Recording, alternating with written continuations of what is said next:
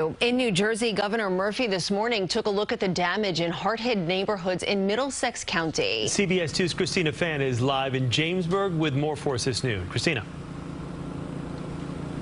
Well, Chris and Andrea, the rain wouldn't even stop as Governor Murphy toured parts of Middlesex County, visiting those areas with the most severe damage. This ice cream shop behind us says the water got to about 42 inches. The fence you see behind us, as well as those tables, were completely submerged. The business owner says they'll be lucky if they can open by the end of summer.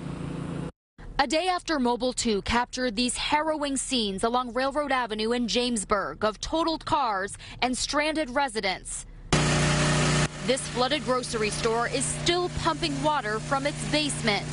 A few doors down, Peter Becker's family is power washing the seating area around their ice cream shop, rinsing off the mud and muck. We emptied the store. We're down to the floor. We have the floor clean already. You know, the big thing is we're going to have to go through all the electrical problems. Business owners say this row of stores has flooded at least 4 times in the last 20 years. Mary Jo Giancola, who leases her building to Seniors Barber Shop, says water gushes down these hills, overwhelms the lake, then floods the street. Every time it rains significantly, we're washed out, and it's pathetic. My tenant's out of business right now until we get the building back into some kind of shape. Governor Phil Murphy visited the hardest hit regions of Middlesex County Monday morning, promising the state's support.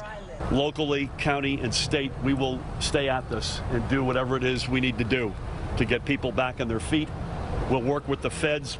In Helmetta, sleepless families returned at the crack of dawn to this command center, restlessly waiting to learn if they can return to their evacuated neighborhood, hoping for the best but preparing for the worst after seeing these aerial photos of their flooded homes.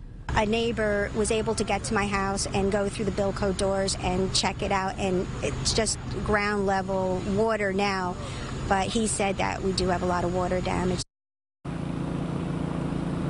Again, the governor says he is working to get federal assistance and that aid from FEMA. Many of these business owners say flood insurance was too expensive, so they didn't purchase it, and many of them are now having to pay for all of this damage out of pocket.